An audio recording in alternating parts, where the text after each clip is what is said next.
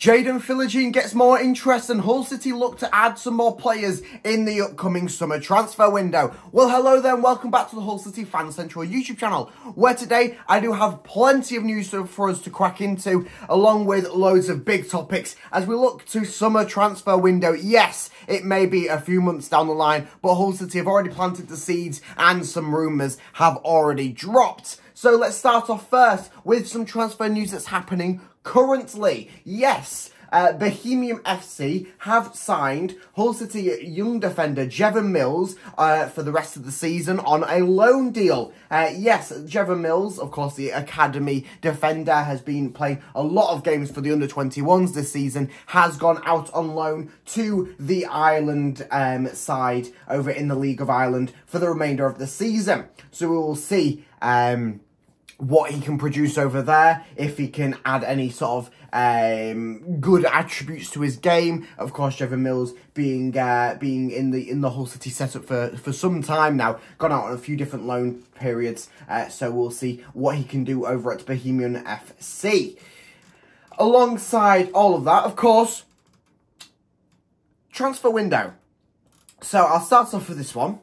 Hull City, we're already in the pipeline to try and get maybe a loan, maybe a permanent deal. We're not too sure on what the realms of it is yet. But attention has already turned to the summer transfer window, as Hull City are one of a few sides looking to pick up Manchester United's young defender, William Fish. So, of course, Fish is currently out on loan at Hibs over in Scotland, on a loan period for the entirety of the season. Been playing quite a few minutes, got quite a bit of experience over there, becoming one of the regulars for them, not only in the Scottish League, but also in their appearance in the Europa League before they got knocked out by Aston Villa.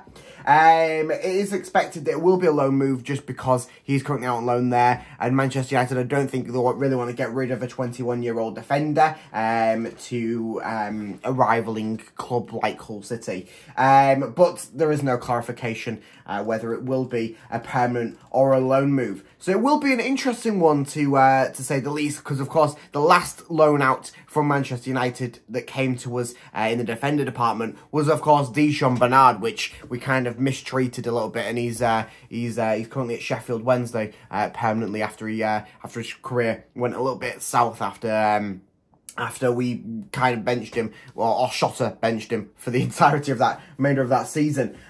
So be interesting to see if this does come off. Of course, we do have some competition for it. Of course, we've got Michael Carrick's side, who Michael Carrick knows him quite well. So that'll be an interesting one to see how that plays off. Whether he does go to someone that he knows personally.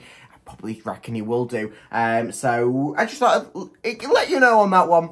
But we'll see. Of course, plenty of time before the transfer window really kicks off, and of course, transfer window don't really kick off until the season properly starts up, does it? Another bit of transfer out news, and that is Dave Robson has joined Northern Premier League side Trinity FC.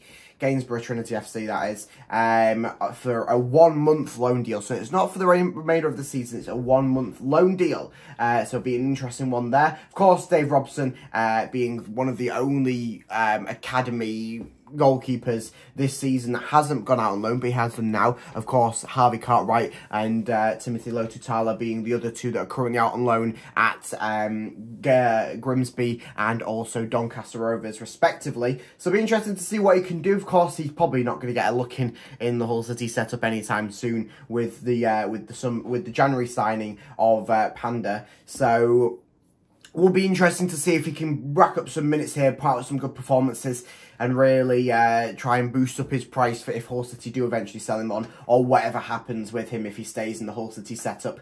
Who knows? I thought this was a bit of an interesting one, reported through the Who Scored ratings.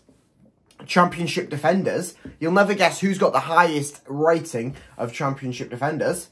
Shaker Bloody Graves, 7.11. He comes above the likes of Vestergaard, Hellick, Wout Faes, loads of big. Well, I mean, he's the top defender in the championship, because of course he's coming above big names like that. He's the best defender in the championship, and that is not just me saying it in a biased opinion. That is a matter of fact. Yes, yes, Yes. So before we crack on to the news about Jaden Philogene, one last little bit that Hull City reported on today, and that is that the Tiger Trust takeover match will be the home fixture against Leicester City, and this will be our third consecutive year having the Tigers Trust takeover match. It's nice to see that the club's partnership with Tiger Trust is developing even more under Ajin Ulajali, and it's nice to see that they can get a bit of recognition in the community that they rightly deserve. Oh, forgot about this one. Hull City's Disabled Supporters Association have officially got a partnership with the club. Yes, there was a lot of backwards and forwards, especially since the takeover that Ajin did just over 2 years ago between the Disabled Supporters Association and the club. And they have now officially got a partnership. Hull City released a little statement, and then they also promoted their meeting that the Disabled Supporters Association will have tomorrow evening, being Wednesday evening, at the MKM Stadium. So you can go and check out all the information of that over at the Hull City Disabled Supporters Association on Twitter or X to get an up-to-date on everything if you want to know a bit more about that. So Jaden Philogene, oh boy, he's gonna have a busy summer window, isn't he? Certainly, if Hull City do not get up to the Premier League. Seems like if Hull City do not get up to the Premier League, it might be a destined for Philogene to leave, as interest is mounting up, not only from the Aston Villa buyback clause, but also Tottenham Hotspur. They seem to be the front runners at the moment. Arsenal, Crystal Palace. I've seen Brentford. I've seen, by the end of the week, it probably will be, every Premier League club will be in the pursuit for him. So as we reported at the back end of last week, Jaden Philogene's interest is mounting up, and it is reported by Fabrizio Romano that he is gaining a lot of interest from other clubs, not only in the Premier League, but in top teams in Europe as well. So, Jaden Philogene, is his future at Hull City destined to stay, or will he depart? Who knows? Time will tell as the interest mounts up from Premier League clubs like Tottenham, Aston Villa, Arsenal, all the big hitters, and plenty more to come, I'm pretty sure about that one. So let me know down in the comments what you think about Jaden Philogene's departure and any other things that we've discussed on in this video. Make sure that you like and subscribe to stay up to date on everything Hull City. Go and follow me over on Twitter or X to get live up to date on everything Hull City as things happen. I've also created a membership on the YouTube channel. Not really sure how it works all. I'm still grasping it. So if you did want to become a member, £2.99 a month, you do get access to loads of bonus features. Also supports the channel, but you do not have to. Completely optional. Yeah.